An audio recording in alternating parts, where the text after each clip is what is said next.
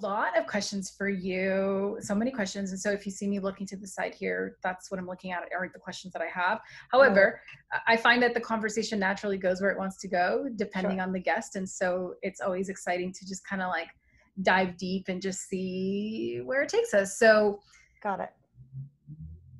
So tell me everything about you. Take us to the beginning of who you are and how you discovered producing. Oh my goodness. Yeah. So I, it's funny when I look back, I realize how lucky I am that I had such a strange journey. It was such a roundabout way to get where I am. And I went to UC Santa Barbara, which was such an amazing experience. So it wasn't far from LA. Yeah. And when I was going to graduate a little early and I didn't have anything to do. So I was like, all right, something possessed me to ride my bike to campus and knock on the, sorry, I'm just going to change the scout there. That's better. So now I know what I'm looking at. Where's my cinematographer? Right. It's hard to be a one-man band. This sucks. You know what? It takes a village. Filmmaking for a reason. Exactly. Yeah. So anyway, it's interesting because to this day, I do not know what possessed me. I had not studied film. I studied English and creative writing, which I loved. And I thought I was going to go to law school. Totally, I think that year 75,000 kids applied to law school. It's crazy. And I just thought, that's not it for me. So again, I rode my bike onto campus and I knocked on Paul Lazarus's door. He was just this big guy in the film department at Santa Barbara and kind of a famous guy. I'd never met him. He opened his office door and I said, I have this opportunity to get an internship in Los Angeles for a producer. Will you give me 4 units and a grade? And he was like, sure. I just need his name and number. So I was like, no problem. Ride my bike back home to my house in Santa Barbara and I call my mom. Do we know anyone in the film business? And that was bad enough, but her answer was even better. Her answer was, well, we know so-and-so, but he does porn. And I was like, I don't care. Give me his number. Back then, that's when mom said, okay. And she said, here it is. And I called him up and I said, I don't know if you remember me. We met through the North Valley Jewish Community Center. It was like, Rachie, of course I remember you. He had like the thickest New York accent. Oh my God. What are you doing? I was like, I know you produce movies. I said, I need an internship. Can I work for you? He said, sure. So next thing I know, Paul Lazarus, the head of the film department at UC Santa Barbara, is talking to this softcore porn producer. Did he know that's I don't think that came up in conversation. The days before Google, right? Where you could just look someone up real quick. Yeah. Exactly. I mean, you're right. That's a great point. I never thought about that. Because he could have Googled him and been like, are you sure, Rachel? This is the path exactly. Like, what are you going to learn here? Yeah. So that was my first job. Obviously it was an internship and I used to drive back and forth from Santa Barbara to LA a couple times a week. Wow. And that's when believe it or not, softcore porn has development. They develop scripts. You do coverage. And that's when I learned sort of the formula. So for every 20 minutes of programming, there are 2 teases and a sex scene. So you need to make sure you're hitting the marks. So were you in like the development of script or were you also on set then watching the magic be executed? So luckily, both. So for my spring trimester at UC Santa Barbara, I was just in the office doing coverage. And then that summer, I was able to be a PA for a movie and got to see it firsthand. And I actually was in the movie at one point. So it just gets better and better. Oh my gosh. Has someone optioned your life rights? Because I feel like maybe I should get in on that. Oh my God. Oh geez. It's such a hilarious Hollywood story. So such humble beginnings. So the movie was filming in Arrowhead. And so I went up there and I was so terrified because I mean, it was really like a real job, and I was getting paid about $250 a week working 17 hours a day. Wow. So, making bank. Yeah. Getting rich. Oh yeah. Living the Totally. dream. I hit it big. But at one point I remember it was 4:00 in the morning, you shoot a lot of nights. So we were shooting one of the teases. So, and the actress was going to be in the shower, soaping herself and obviously naked. And right. I hear, Rachel? And I go running, yes, sir. And they're like, get in the shower with Deborah. I was like, excuse me? And so because they wanted to, look, there's still artistry happening. So the cinematographer or the electrician, they still want things to look beautiful. I mean, they're doing what they're doing, but there's pride in work. Yeah. And they're like, the director really wanted this backlit. Well, you can't really put a light into a shower where there's water coming down on it. Not safely. No, you can't. So they swapped me out for the light. Oh. And they actually, they put me in there with the light and they turn off the water and they give me a spray bottle. So I could spray the curtain. I was hidden behind a pony wall. She's right here. And I'm hidden and I'm spraying the curtain to give the beading effect while she's soaping herself. Wow. It was awesome. So you were just doing special effects in the shower scene. You weren't joining her as an actor all of a sudden.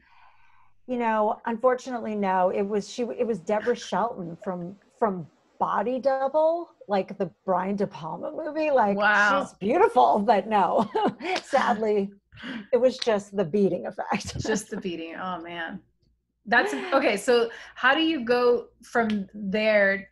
How long were you in that industry before you took a next step? How do you go from there to Dallas Buyers Club? Yeah, to becoming an Academy Award nominated producer, it's a fascinating story, but how long were you in that sect of the business, and what would you say were some of the biggest takeaways that you learned that gave you the ammo to go into this whatever was next for you? No, absolutely. It's a great question. And that's exactly the right question, for any young people who might be listening to this, the trajectory was kind of basic, your basic stepping stones of continuing to work in that, whatever, C-, whatever we used to call them, Skinamax and HBO After Dark and that kind of thing, and softcore. But working my way up, trying different jobs, because basically it is true with any industry. If you're smart, if you are working hard, if you are really giving it your all, and people see that, they just remember you, because in production, it's a traveling band of gypsies. Yes. And everybody goes from one thing to the next to the next. And if you've stood out and made yourself stand out and worked really hard, then people will take your name with them as they move forward. And so I was lucky enough to slowly but surely, the softcore porn transitioned into, not that there's anything wrong with that. It's given me gave me an education, a hands-on education. Yeah. Shooting film is shooting film. I think you get it where you can get it. I think there's no shame. Absolutely. And absolutely no. And it's a great story. And awesome. one of my best friends who's at Netflix, whose name will, be anonymous. It was also his first gig as a coordinator. It's just, who cares? Who cares? But so anyway, transitioning from that to low budget action movies, which was amazing as a physical production education, because I traveled to Hong Kong, Rome, lived in the Philippines while we made 3 movies. We basically were block shooting 3 movies. So to the point that you didn't know which script to bring to the set. We were doing traveled with all the actors for all 3 movies.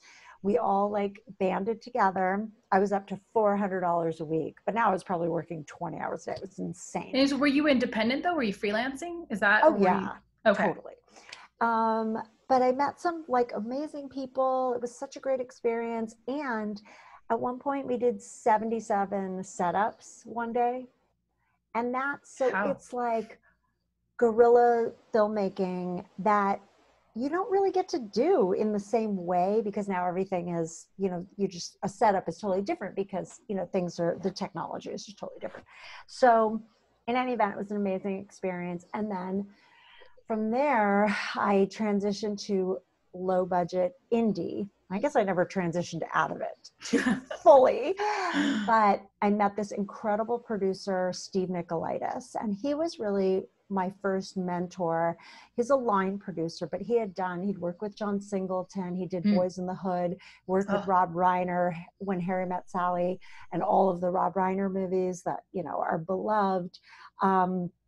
He was really big, and he was creative producing a small movie. It was Scott Cahn's first film. It was A Boy Called Hate. Mitch Marcus was the director, and it was out in Lancaster. Wow. And so I got a job. I guess I was like a second at that point.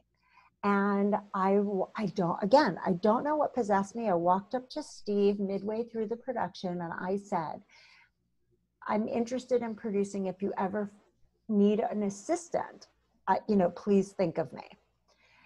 So jump ahead. I kind of was continuing down the physical production path, and now I was like assistant coordinating or something. Yeah. And I got a job in Arizona. Black and Blue Productions, Flagstaff, Arizona. Filled up my entire car, moved to Arizona for this job. And within 1 week, it was pretty clear I had no idea what I was doing.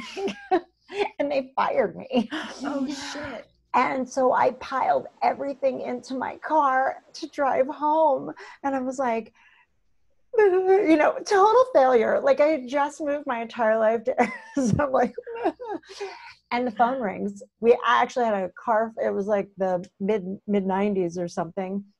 My car phone rang, and it was Steve Nicolaitis. And he said, if you told me to call you if I was ever looking for an assistant. And I was like, yeah, I'm available. I was like, not mentioning that I'd just been fired.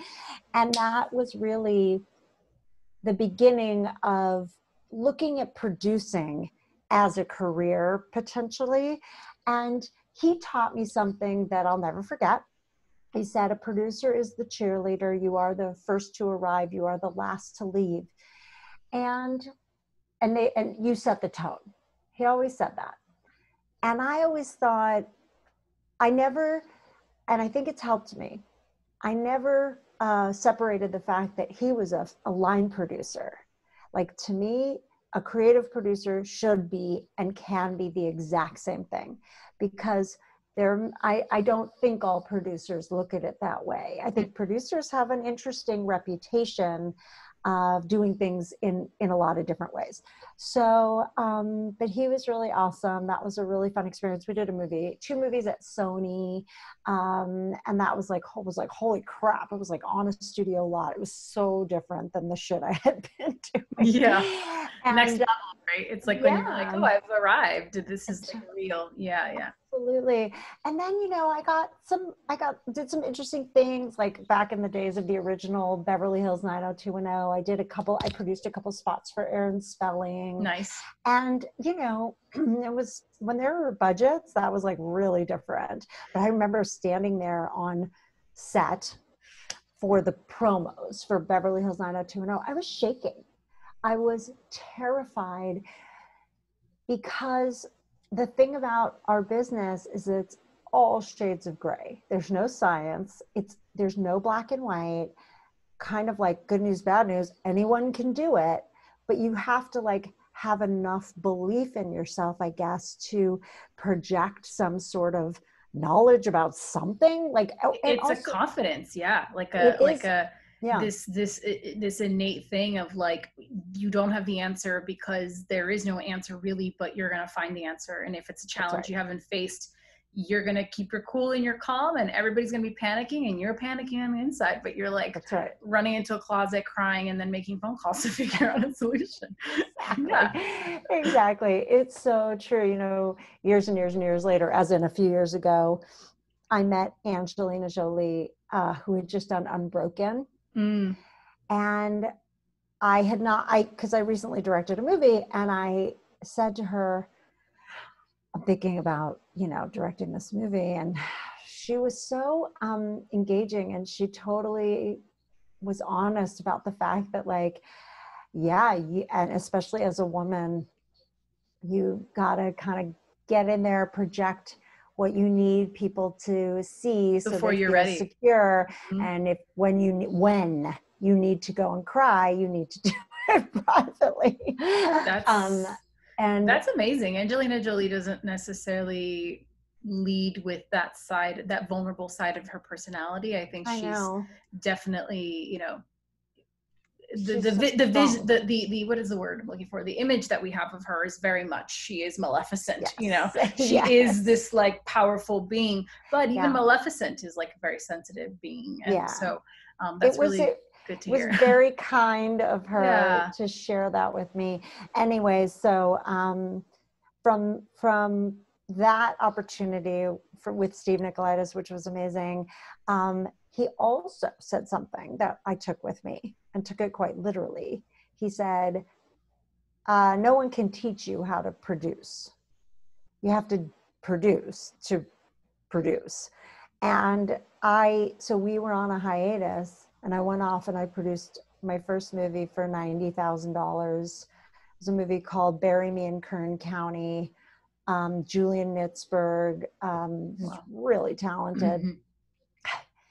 He was the director, and I helped him make this movie, which went to South by Southwest, and back when that was like a risque auteur festival, right? Not exactly. Back when there were $90,000 movies getting in to festivals, and I don't even think I understood what a big deal that was. I had no idea. I was just like, here I am at the Omni Hotel. Like, I don't even understand what's happening. It's so interesting. I hope that my children will do as much leaping first as they do looking first, because I did a shit ton of leaping without looking. It definitely paid off, but like, holy shit, when I look back at that, I'm like, wow, you know what they say, ignorance is bliss. I didn't know anything. I didn't know what I was doing. I always like to, it's like I didn't know it wasn't possible, so I just did it. It's kind of like what I say. Yeah. It's like, I didn't know it couldn't be done, so I just did it. And then I was like, oh, you're saying this normally isn't done. Right. I just found a way. And I think it's that gift of youth, right? That you can just kind of go straight into whatever, into the fire, into the lion's den, and you just figure it out if you have that, like, that innate thing inside you. But I do think that if you're always too cautious, I don't know, I think that you're missing out on some of the thrilling aspects of life. As long as you don't die, like, I think it's, if you live to tell about it, you know, I think it's like, awesome. How bad can it be? How bad can it be? And I similar to you, I look back on some of, like, tomorrow actually will be 14 years that I've been in LA, 10 of those producing. And I look back on some of the things I've done, situations I've been in, some of the, like, to your point, just the balls I had to just go up to someone and ask for something when I didn't know what I was doing. And it's kind of like, who was that girl? But like, all of those things have led me now to this point. And sometimes I wonder if people are too cautious. They're always trying to get it right. And then in the always wanting to get it right, you're missing all the lessons and all the wrong ways to go about it. Totally. And I think there's so much value in that. Even things as simple as like sending a cold email to someone and getting it wrong, you know, like, I think those are valuable. Accidentally or hitting reply all. Oh God. Yeah. I mean, there's all of those lessons. I think they're painful, but they give you character. They give you that grit that you talk about. And when you want to say, you know, when we want to talk about like the thick skin sort of thing of Hollywood, it's like, well, it's not that you don't feel things. You just have a little bit more space between how much that can impact your soul or your person, oh my you God, know? 100%. I've had that exact feeling where like when I would mess up or somebody was torturing me, you know, because of whatever, you really would take it. The younger you are, the more you take it in and let it affect you. Oh, and I'm a Scorpio, so it was so I'm a Cancer. So so you I know. just reduced to a puddle of tears, you know, so sensitive. So it's really been a pretty good ride. And actually my mentor after Steve was a really good Carrie Brokaw, who had come from the god of independent film in terms of Drugstore Cowboy, The Player, Shortcuts. He went on to do Closer with Mike Nichols and Angels in America. I mean, kind of an iconic. I think he was responsible for sticking the print of Rocky Horror Picture Show under his arm for Fox maybe, and carrying it around to college towns and showing it to people and helping develop that cult following. Wow. Talk about a producer. Oh, he's amazing. And I worked with him for 4 years as his assistant, as his head of development, as his VP of production. And he was this elegant, non-screaming producer, old school, but the anti-screaming Weinstein type. Carrie was he's an elegant, classy guy, and very smart, incredible taste. So I feel like the gift I got from him was really my instinct for taste and material, a little bit of an independent bent. But like, I remember the year I met him, both of us had the same favorite film, which was Jerry Maguire. That's a great movie. You know, because it's a big, glossy movie with a fabulous director and at the time the biggest movie star in the world, but the intimacy of that movie and God. Well, the characters are so well developed, and all the actors, like the entire cast, it's like that. It's like that lightning in a bottle you hope to get, you know, with an experience. I'm curious, you know, you've been in the business obviously a lot longer than me, and since you brought up Harvey Weinstein, it sounds like from your experience, you've had the good fortune of really finding the good men in the business who have like helped and shaped you. Because there's a lot of shady, terrible people in Hollywood, but I think there's also a lot of good, kind people who find their way and can get where they're going with integrity. And so do you find that,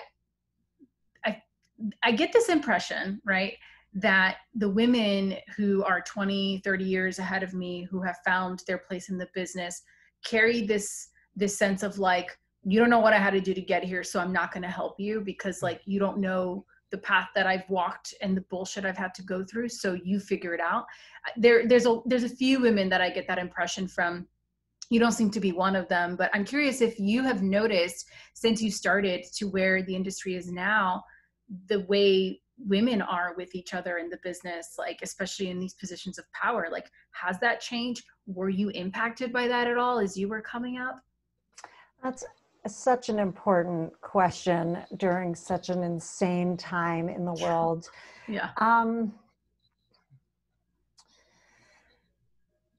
I've definitely encountered a lot of different kinds of women.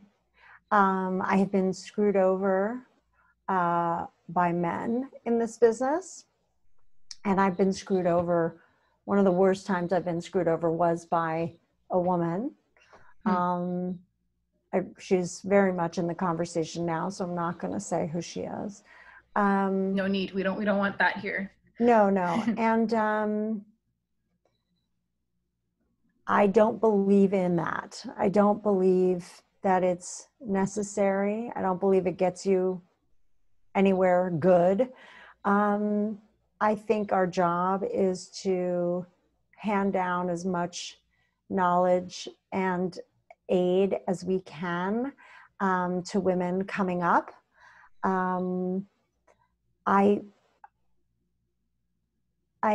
think women are so complex. We're such complex beings that, and we have the same primal instincts as men.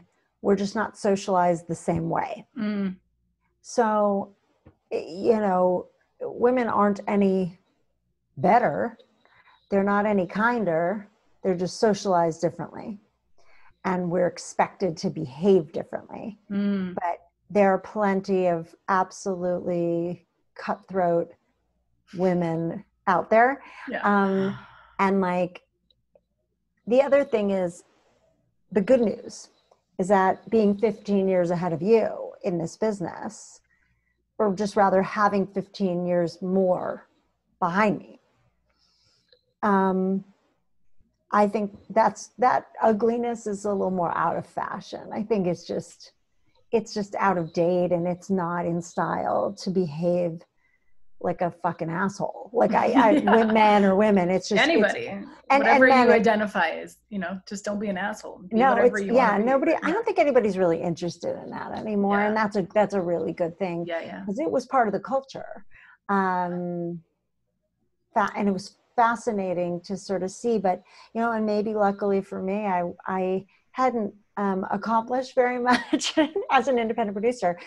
It takes so long to sort of like develop get your stride, hit your stride, get some credits, you know. It takes 10 years, right? Minimum. Let the work really speak for itself. That, I don't know, I didn't really encounter anything too terrible. Because it wasn't really a threat to anybody. I get that. That makes sense. So then catch me up to Dallas Buyers Club. Like, how does that enter your life?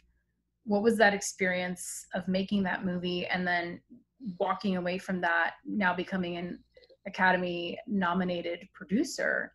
That's like 3 questions in one, actually. I apologize. But like, I'm just, you know, I'm so curious, once you have that accolade and that sort of button to your name, what expectations the industry now has and what that means, because everybody can look at that and think that's the end all be all goal, right? But a lot of people I've spoken to, the privilege of speaking to, who either have been nominated or won an Academy Award, like, it's not always as amazing as we on the outside think about. So please tell us more about that. Well, it's an amazing part of my life. It's definitely, you know, the jewel in my crown of, you know, my great honor so far in, you know, my career, having been able to be a part of it. It's a bit of a story of sisterhood, because Robbie Brenner, who's a fantastic female producer, she was running Relativity at the time, and that was her baby. She had been trying to make that movie. She had gone to college with Craig Borton in New York. They knew each other. He had written the script 22 years before we shot the movie. Crazy. It was finally in turnaround from Universal, and she needed help. And she called and she said, you know, I know that you have always loved this. Do you want to help me produce this movie? Because I have a day job. And I was like, absolutely. She knew that I had a personal connection. My uncle had been on AZT and had died of AIDS. And my dad had recently come out at 70 years old. Wow. We need a second episode just to get into that. Yeah, that's like a whole other thing.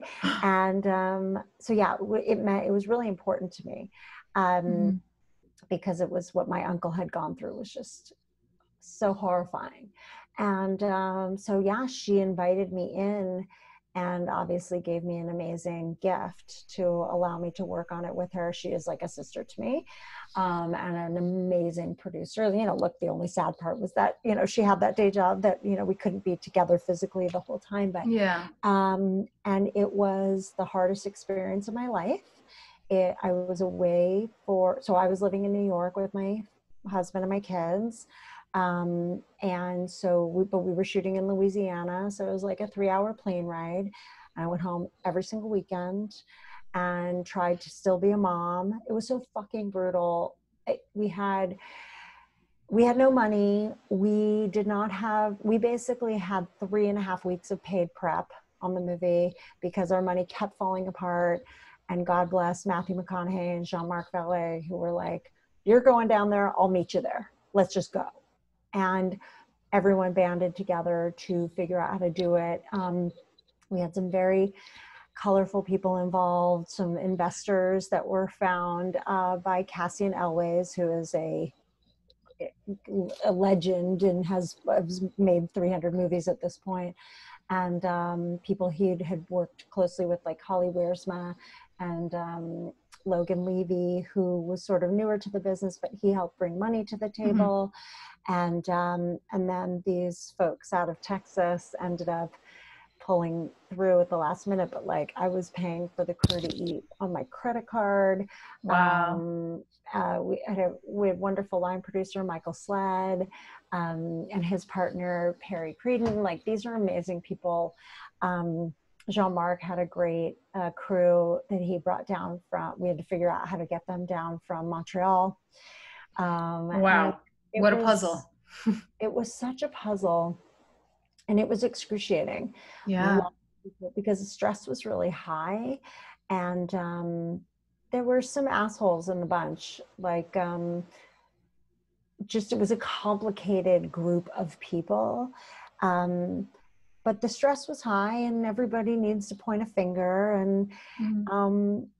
Again, just like any other time, I felt like there were moments where I was like, oh my God, do I actually know what to do?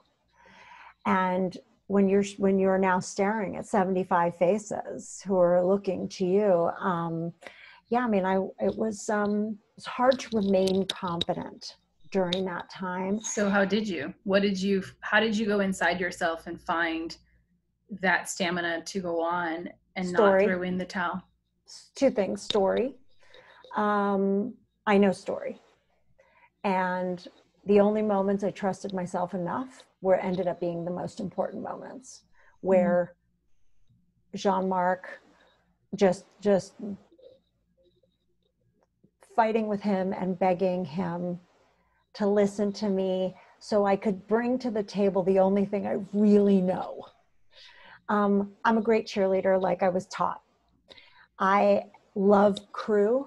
They are the glue that holds it all together. And I'm very good with people. And so I'm good at propping people up when they need it. I am good at solving problems in the moment. Poor Jared Leto, Matthew and Jared were starving to death. And I remember this one moment where like someone came to me and said, Jared won't get in the van because the Teamster won't turn the heat on because he's freezing. And I was like, I don't even want to tell you about it. I was like, you tell that fat fucking guy, he's going to jack up that heat. If he's sweating, he can lose some weight. Go get a Snuggie for Jared. I was like, this is not okay. Yeah. We have to be human beings to each other. Yeah. Like, you can't, and it's not just because Jared was the talent, but it was because I hate that shit when it's like, I'm in this, I only work for these people. I'm only in this union, so I don't care what happens to you. Ugh, tell me about it. It's a collective, and it is all about compassion for your fellow being, whatever union hat, all of those things, like you said, doesn't fucking matter. So, no, absolutely. And look, there were times where, these were big movie stars, Jennifer Garner, like they were doing this for shit money. Yeah. But there were times that they had to be told no too. Like Jared runs an empire, and there were certain things that he wanted and needed, and wherever we could, that's my, my other policy. Wherever you can, you say yes to crew, to cast, whoever. But when you have to say no, you have to, like, with conviction, the answer is no. Yep. And you do not speak, because if you speak first, you lose little art of war moments. And people just have to know when you're serious. Yeah. There was this amazing opportunity. I think he was invited to the White House while we were shooting. And it was like in the middle of our schedule. And Jean-Marc and I were like, well, when's he going to have that opportunity again? Let's just figure it out. Yeah, hell yeah. Totally inconvenient, but like there's a world out there. Right. The world doesn't stop because you're in the vortex of production. Like life goes on. Yeah, totally. But so then you survive this experience, obviously, and you guys create something that stands the test of time, right? No, yeah, One of no, those stories. Yeah. And it gets an Academy. I mean, you guys win what does it say here Three. in my notes? How many? Three. 6 nominations, and you won 3 of the 6. What was your life like after that high? And how did that change your career as a producer, if it did at all? Oh, it did. It did. And I'm like, I'm so grateful. I learned so much. I had such an amazing experience. Like once we found our rhythm, by the way, when we were shooting, there were some really glorious, amazing moments of camaraderie and just getting through it and just really ultimately being there to support Matthew and Jared and Jen and the crew. And certainly the director, as difficult as I was, because you don't go through this if you don't want to get the the best product. And I love that Jean-Marc and I grew to really understand each other. I don't even think at the time I understood what a fucking genius he is. Like an amazing director, a brilliant editor. And Yves Belanger, who has gone on to just photograph some incredible movies as well. Like these are brilliant artists. So, I mean, like the fact that I had that experience on top of it, I'm kind of still blown away.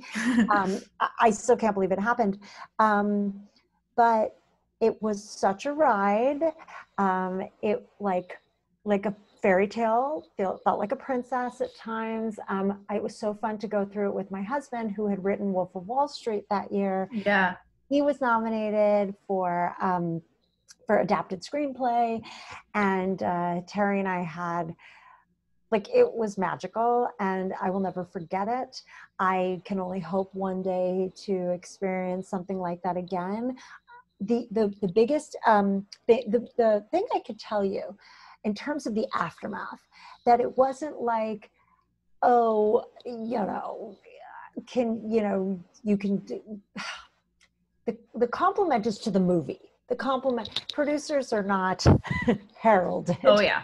Yeah. Which is totally fine. But the conversation was so interesting. It'd be like, you'd walk into a room and it'd be like, congratulations on the movie. It's so amazing. We want to do that with our movie. We'd love to talk to you about helping do what you did on this movie. And you have to laugh. It's like, you can't. That was lightning in a bottle. Yeah. That was a perfect storm, and of being the little engine that could, being down, not out, for 6 straight years I was involved in that one. And it's like that thing where it's like, and it's like that thing where it's got like nothing to do with you, but it's got everything to do with you. Well, and you know what I mean, in a way, because it's like what you bring to the table as a producer is inherently only something you have, but you can only create that magic when all the other players are also bringing that to the table, and you can't control that at all. So it's this interesting dichotomy. That's interesting. Yeah. No, I just remember thinking, like, good luck with your project, but like establish your own sort of world for it, because you can't emulate another experience. And you didn't feel like, okay, well, now everything I do, there's this, like, I have to have this Midas touch, and it all has to be at this level that is recognized by the industry. You didn't feel that sense of pressure? I did not. And I certainly wasn't able to replicate that sense. But it gave me the confidence to be like, fuck it, I'm going to continue to work on things that I love. And that gave me a lot of power for myself, and gave me the power to walk into a room, because even if I'm not going to be, there's only one Scott Rudin, there's only one whomever who, like, or Spielberg, or, whoever's hitting the home runs time after time. Right. And so I'm never going to be that. And I don't care. But what I'm going to be is a person who walks into a room and people know I will not give up. And when I say I love something and I say that I'm committed to something, that I mean it. I'm also extremely lucky. I have a very brilliant and successful partner Right. who, you know, we both are kind of committed to working on stuff that makes sense to us and for us. A lot of people need to take jobs because they have to take jobs, and you Yeah. know what? God bless. That you get a lot of inspiration from that too. Mm-hmm. So, I feel like my currency is not the nomination. My currency is my track record of, I've worked on movies it took me 17 years to make the movie that I just directed. Had been trying to produce it for all those years before. Another movie that William H. Macy directed, which is the wackiest. Crystal, is that? Yeah, which is just like such a wacky, fun, fantastical movie, which I love. But like, I don't know how many 5 people saw it. I have no idea. So you don't equate like, so then your definition of success is not necessarily tied to the result of the project itself. It sounds like it's about the journey of making that thing and getting to create something cool that you feel proud of, that you love. And if one person sees it or 100 million people see it, it has no bearings to what that project means to you. Would that be correct? I think that is correct. I think that's kind of a drag, certainly, because things have changed so much that people aren't really going to the theater. Yeah. Forget about the time we're in right now, but right. I think the cycles in this business make it really challenging to kind of plant your flag in that space. And so certainly I've transitioned a lot to television as well. Yeah. A lot of amazing stories, as we know, for the last 15 largely due in part to David Chase and my husband, Terry, with The Sopranos, like just ushering in an era of television. Which is incredible. Yeah. Which is really, I'm astounded. What was like, if there was one hardest, I'm like, can't speak. If there was like one thing you could say, this was the biggest hurdle you had to overcome from going to being a feature director, a feature producer. Am I having an aneurysm? Like, what is happening to my brain? You look great. That's all that matters. It's not about what's in my brain. It's about how pretty I look. We all know. I'll let you know if you start twitching. Yeah, please. Like, nobody's going to listen to my words anyway.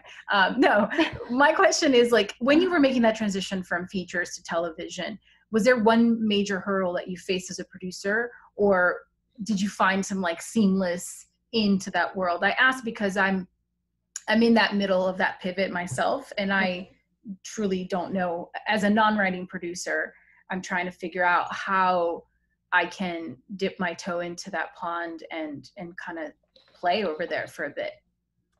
No, there was no one hurdle. I think, again, story. I came up with an idea and used, whatever cred I had, because it was before Dallas Buyers Club, to pitch it to HBO, and sold it in the room. But it's like something I would open a vein for. Yeah. And I think people just really want to be inspired. This was just an idea and a pitch. You hadn't like found a writer and developed anything. You just said, I got to tell you this idea.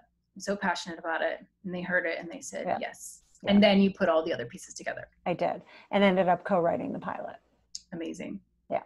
Yeah. And so I think it's all the same. I think I operate from where I operate from. And so I don't think the medium doesn't seem to matter. Mm-hmm. Mm-hmm. Especially now, right? Because everything, it's like, you look at some of the shows on Netflix, it's like, it's not quite television anymore. It's like a 9-hour movie, really. Yeah, totally. And yeah, everything has changed. Everything has changed. Yeah, exactly. So with all the changes that we're facing, what are you most looking forward to?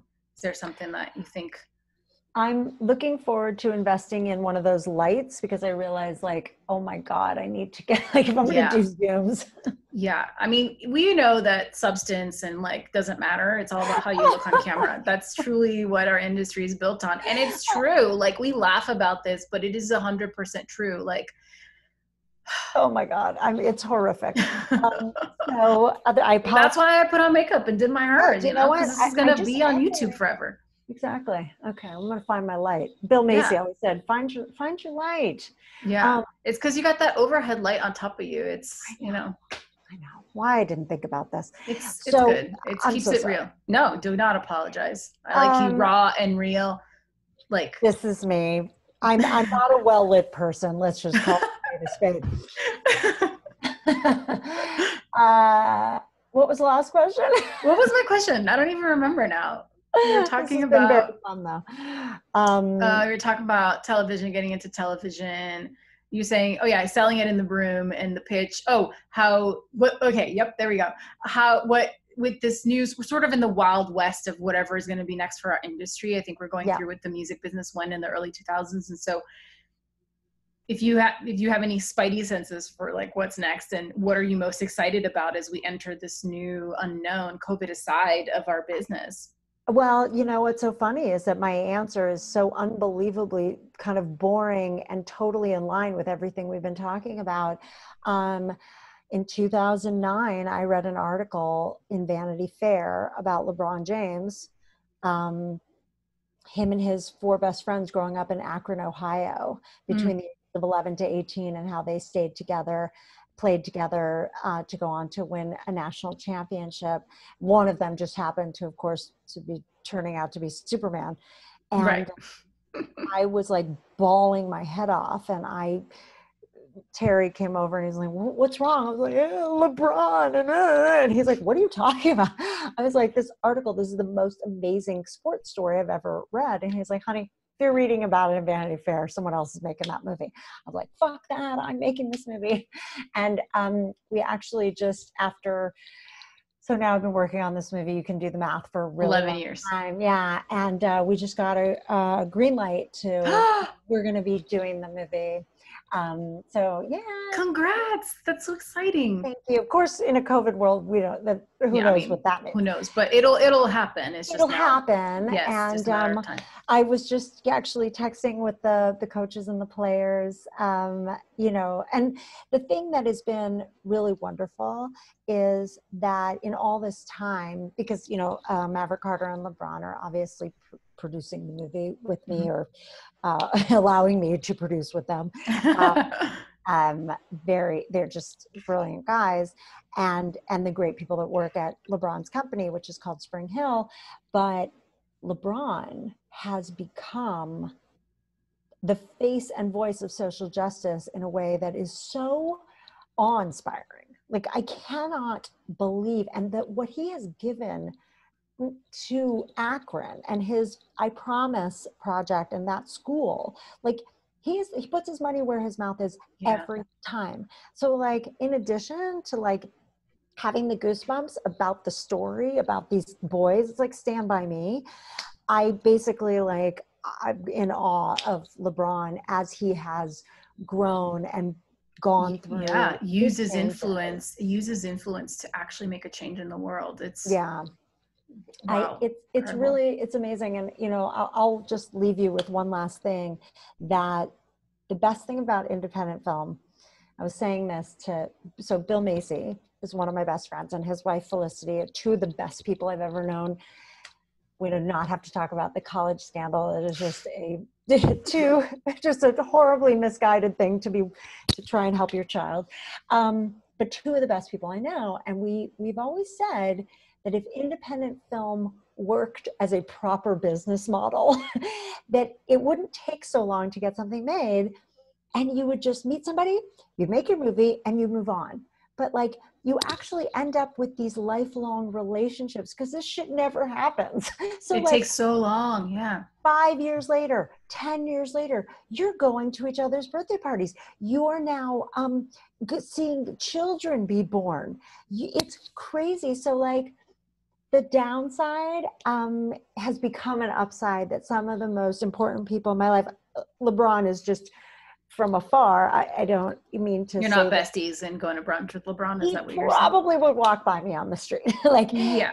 But the connection that we have to make this thing about his life is also a huge honor. So it's just hilarious that, once again, something I loved, something I wouldn't give up on. Like, this is really like the message I want to leave behind for people. Like, fuck it. Don't give up. You know, if you don't have to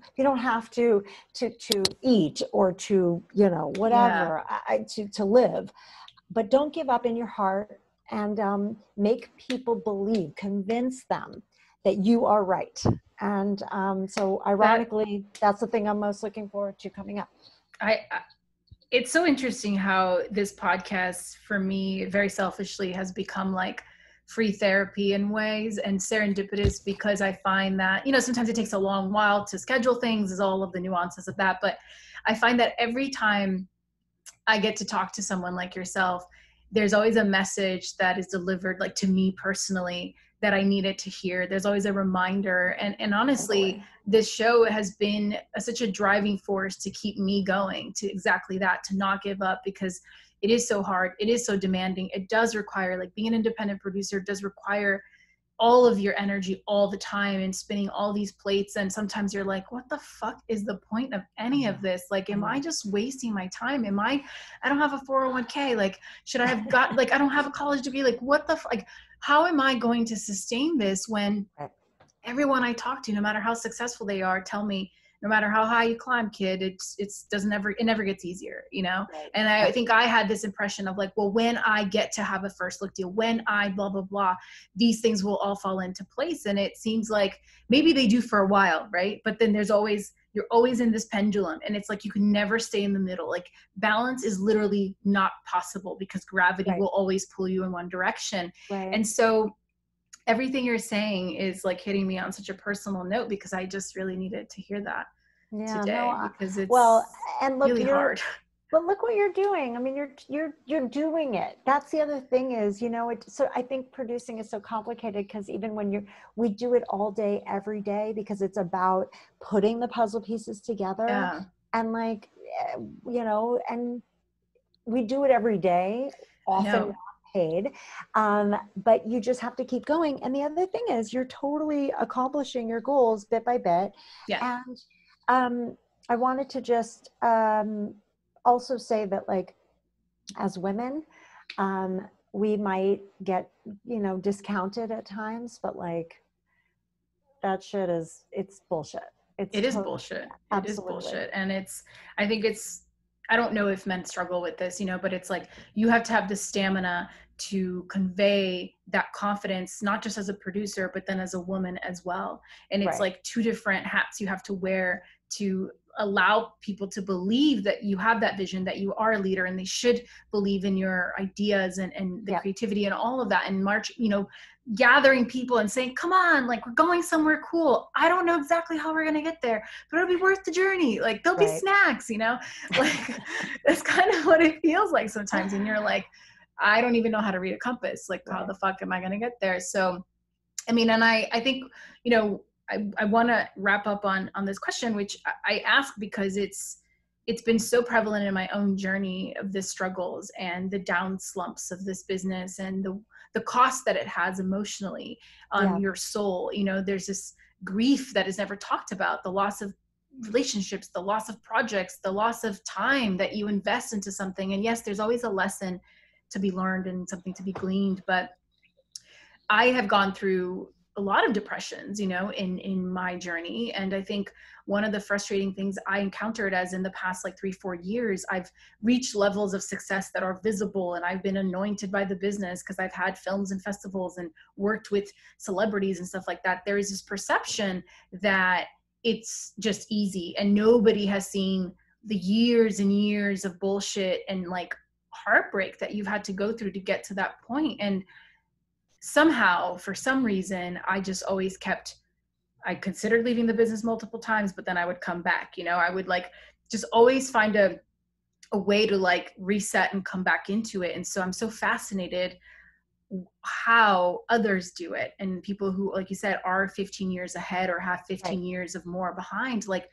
have you experienced these ups and downs that have like really rocked you to your core and made you go like, okay, I don't know how to sustain this, especially as a mother, right? And juggling that dynamic.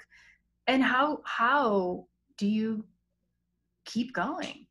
Asking for a friend. I'm the friend. Like, 100%, daily. No. Cool. I've had times where I thought this is not going to be this is untenable. Like this can't go on. I can't feed myself or whatever. This was, you know, before having children. Then I thought like, oh, how am I going to do this? You know, being a mom. And I think it does kind of go back to the idea of what kind of example of a woman do I want to be for my children, and my son. What, you know, and so I have a daughter and a son, obviously, and my dogs, but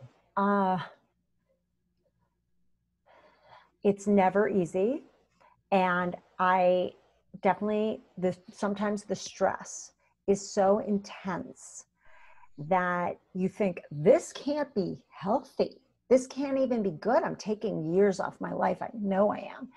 And that you just, and I don't meditate and I don't do yoga. And I'm like, oh, I eat a bunch of crap. And so I'm like horrible. I don't even take care of myself. And however, having children is almost a good inspiration in terms of like, well, I can't really give up, because then I'm kind of showing them a person who gives up. And I'm showing my daughter that a woman cannot reach her goals, and that what do you do when it gets too hard? So I will say this to you. You were talking about the pendulum. Yeah. But I'll almost say to you, like, I think without the pendulum, aren't we sort of fucked also? Because you need the drive. You need the propulsion to go forward. And so if things were easy, like, you know, who wants to be a member of a club that would have them?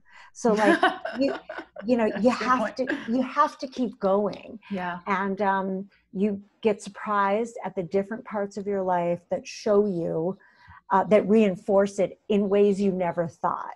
So like, as so fucking hard as it is to deal sometimes with having children and doing what I do for a living, it's also part of the inspiration itself, if that makes any sense at all. It makes total sense. I mean, as a woman without children, I makes as much sense as it can, but I've heard that theory from a lot of other women. And so it definitely ties into,